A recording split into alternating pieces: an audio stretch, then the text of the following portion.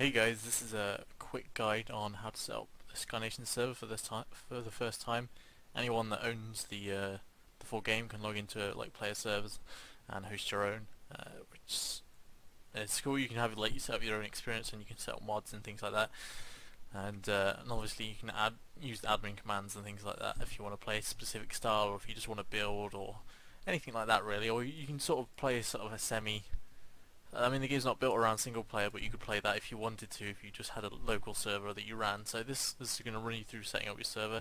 First thing you want to do is go to the Sky Nations website, skynations.net, go to the download page as we are at the moment, and the server download is always on the page.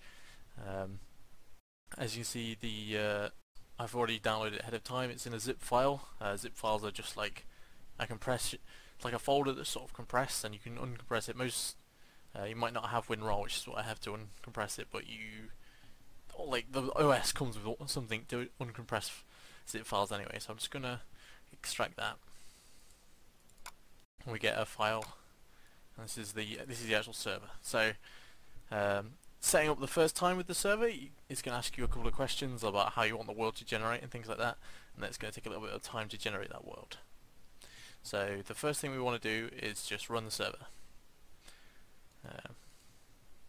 So it's going to run the server. The server's going to start loading all the scripts and things like that. It doesn't matter that it says can't find the player ignore file. That's just how it tracks how different players use the ignore command on each other. If it doesn't exist, doesn't necessarily mean there's a problem. So the first thing it's going to ask you when you start a server for the first time, i.e. where it hasn't generated anything, it's going to ask you how many sectors. And the sectors are like if you've played the game already, when you press M on the map, you see all these sectors conjoined by jump gates and stuff like that. That's how many of those you want to do. So you want to think about roughly how many players you're going to be playing with and how sort of spread that you want them. Obviously, like on the community servers we have 100, and I think that's enough really.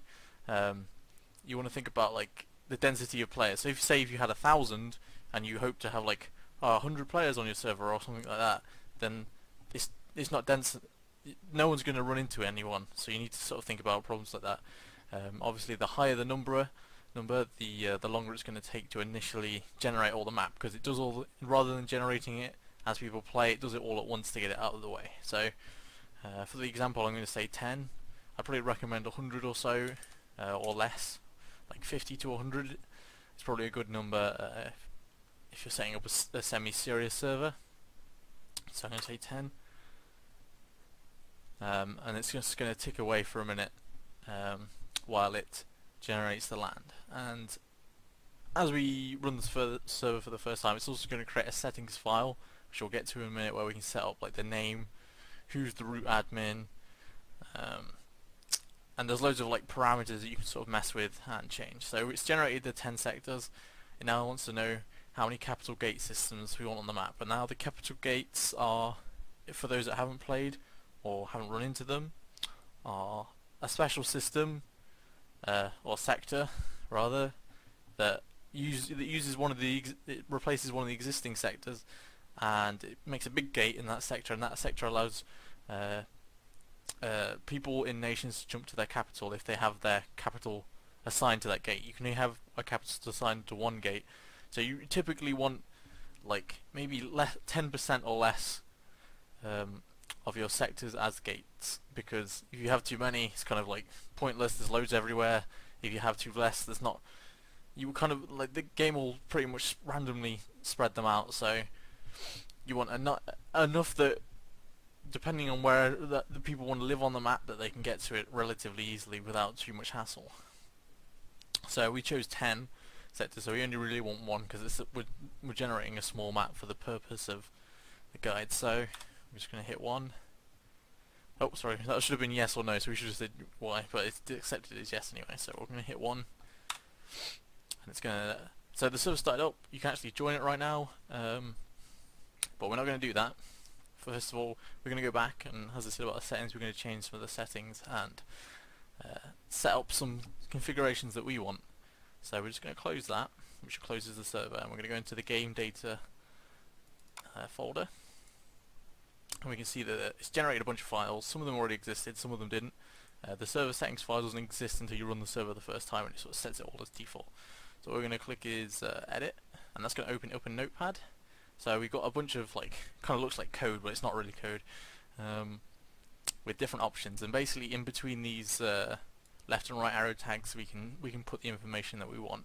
So I'll just run through the tags as they exist so you have a bit of an idea of what they do. The listen tag is the IP to listen for connections on, so when a new player connects. This isn't really relevant if you're running like a local server, but sometimes certain, like especially hosting setups, like professional setups, have systems where they need to listen to a specific IP, or the IPs change internally and things like that. That can be an issue. So 000 is like a default listen everywhere for connections. The next tag is name, so this will be what it appears as on the server lobby in game. So when you when you go in the game, you see community server, you can see community server 2 and everything else. This is going to be what it's called.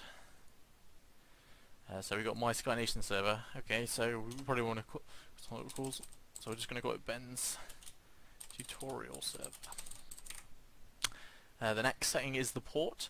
The port is the actual port that it uses for connections and for like the networking and multiplayer. So a side note for the port is that if you're planning for other players to join your server, you need to be able to either DMZ your router, assuming you have a router, DMZ your router or port forward, and this will be the port that you need to port forward. You can actually change it in case you want to run multiple servers. You can't have the same two servers on the same port, but the default is 25,000. That's what you'll want to port forward on your routers. Unfortunately, I can't tell you how to port forward on your router because every router's like make, and even the models have like a ton of differences on how you do that. But there are like a pretty good set of websites that detail it for lots of, like just globally over across all models, and I'll put a link to that in the description. Whitelist isn't currently used, but it'll eventually sort of be a flag to say yes, only these players can join, and that's good for when your server's public and you only want your friends to be able to join. That's kind of what you want. And that max players is kind of self-explanatory. Defaults to 100, but you can put it to whatever you like. And the public is, so the public just basically defines whether you want it to appear on the server list. If you want it to appear on the server list, you'll have true. If you don't, which in this case I don't, so I'm going to put false. Don't want anyone joining while we're doing this guide. I'm going to put false. Auth players is not one that's used. It's sort of something that I use internally while debugging, but it doesn't have any use outside of that. So next we go to root admin. You'll see that it starts off with this. It's not quite like the others because it doesn't have a value. The root admin is the person that has automatic admin in the game when they log in, and this person is the person that can grant admin to any other players. There isn't a list here. This is like the top admin. So I'm gonna put my username in there. Ban names and ban IPs are like automatically populated in a different file actually now, so these are depreciated for what they are now. And the seed is the random number that it bases generating all the world off. But obviously we just generated all the world, so we don't actually need to change that now because it's already all done. The MOTD, which stands for message of the day, if you're sort of familiar with MMOs, is the message that players receive when they join the server for the first, well, every time when they log in they get this message. You can actually change this in game as well with a command. So this might be like, oh, my rules are blah blah blah blah blah, or welcome to my server, so on and so on. So I just say hello, welcome to my test server. The time compression is basically how fast time moves in the game world. You can change this in game, but if you want like a save change and for it always be that way every time you start the server up, this is where you do it. Time compression, the default is 100, which is a couple of days, like quite a few days a day. Obviously it's 100 times a second passing, right? So 1,000 seconds pass. 100 seconds pass, where one would. I think really you want a couple of days to pass through like a player's play, so they actually get a feeling of the world sort of moving on. but that's totally up to you. You can also put it to 0 where it doesn't change at all. Or you can put it to minus if you wanted to and have time run backwards, but that'd be quite strange. The virtual file system is actually depreciated. Some of these settings are depreciated and they're just kind of kept in for legacy. Keeping memory is also depreciated. Turret safety range is also depreciated, but claim range is not. So the claim range is in the game you can claim areas like as your nations and defend it, and they have like specific uses and things like that. But the actual claim range denotes how far away that people can claim, how far they have to away is a limit of jumps they have to be from spawn. So at the moment it defaults to 6, so you have to be 6 jumps away from spawn on the map. This kind of stops people from just capping all the way around the map and all the way around the spawn, so people can't actually leave the spawn. So you want it relatively high just to give people a lot of space and to sort of well, it doesn't 100% prevent that, but it does mitigate it significantly. It's very hard for any group to capture enough that for the branching effect of 6 jumps away is way too many. Is way too many systems for anyone to sort of all pick up. The tit rate is basically how many updates the server does per second. So the server is obviously processing what's going on in the world, and how many steps forward it does in that time. Obviously the higher it is, the more accurate it is, but in reality it defaults to 100, but in reality you probably only need about 30 ticks. Even in like 15 it's going to be very difficult for players to even notice a difference. You definitely don't need over 100, because there's not enough difference for the players to specifically notice.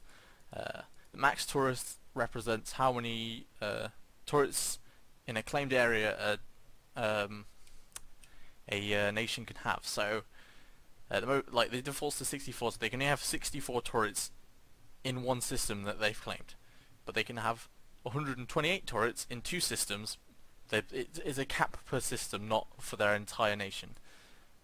This helps performance significantly, and it also just helps the claims not being these indestructible, like impenetrable fortresses.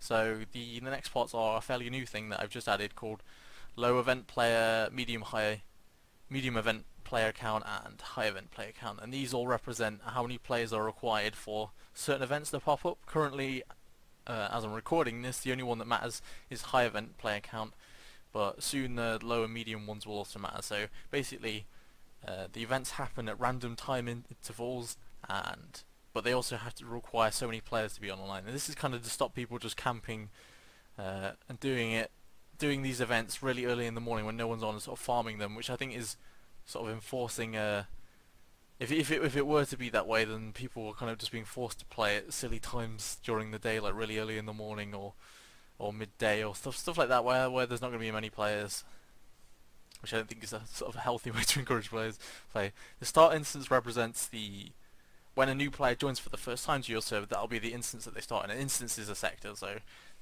typically this is number 1. The map will actually generate you like a base spawn platform, and that's number 1. And the start position is the X, Y, and Z. X and Z are horizontal, Y is vertical. The position of where they're going to start in that spawn. So that's all of the settings, and we've set them up to how we like them. So we're going to close that. The server has to actually load the server settings changes, you have to restart the server. So we're going to go back to the main server folder. So now we're going to start the server up. Now we set all the settings that we wanted. I'm going to choose no for that, so we don't need any capital gates in this instance. You also might get map settings XML is missing. Don't worry about that. That's something that used to be part of the map file and it still checks for, but isn't really anything to do. It doesn't matter that it's missing. So now the server started up, it's running, and we can actually join it now. So what we're going to do is we're going to quickly open up Steam, which actually is in my other monitor, so you can't see it. But so now we're logged in. We can't see the server on there because I actually set it to private. in the public as I said, public to false. But what we can actually do is we can join it. The direct connect allows us to join via IP, and because we know it's running on my machine, 127.0.0.1 just means local machine. So we can click connect. This is also important if you're playing from your own machine, you can't connect to your server from the server lobby, as most routers don't allow you to connect to your own IP. So what you want to do is just do the same as this, but your friends can join from the server lobby just fine. Just make sure obviously your ports are forwarded. So this takes a few seconds to load up. So now we've loaded into our fresh server. As you can see, there's nothing here. You just, the spawn sort of starts off with a platform, and that's it. It's really sort of empty for you to build on. And because we set up the admin, I'm actually an admin already. So if we press M, we can see that the a little bit uncentered there. We can see that we've actually got a bunch of systems already pre-made, and these will be like random biomes based on the seed that we gave, with random names. So probably one of the first things you want to do is sort of understand what you can do as an admin. The easiest way to do that is just to click. The other thing is you can see what the message of the day is, which should be set in the server settings, which is there. So anyway, as an admin, you want to be able to understand what commands are available to you, and you just type /help for that, which gives you just this huge list with the descriptions for all the commands, which is awesome. So, like just off the bat, a few useful ones are. You can actually look these up on the wiki as well. For instance, like I can give you some examples of some. So there's obviously the simple ones like /ban, which would be son, and then username, so we could ban myself, or /mute and things like that, which allow you to sort of have some control over what's going on in your server. You can also use things like /give to give yourself items. So if we say energy well, which you have to type the full name of the item out, and then the amount. So I just gave myself 1 energy well. I already had 1, so now I have 2. Or give shotgun. Spell it right. And now I have a shotgun. It's fairly simple. If you want to look at what the item's name are, item names are, you can just press B and then go to item database, and that'll tell you all the items in the game. You can just look at what the names are if you want to spawn them in. As I said, you can use /help to look at the names, the commands, and you can just use the wiki, which has the list. So yeah, I think that sort of ends the guide. I might do another one on sort of like more advanced things, like changing the set of names for systems and editing things like the items and the blocks possibly in the future. I'm not sure. If you're interested in having that as a video, please let me know. Thanks for watching, thanks for checking out the game, thanks for buying the game if you have. Hope you host a server, and I hope it's a lot of fun for you. Bye bye.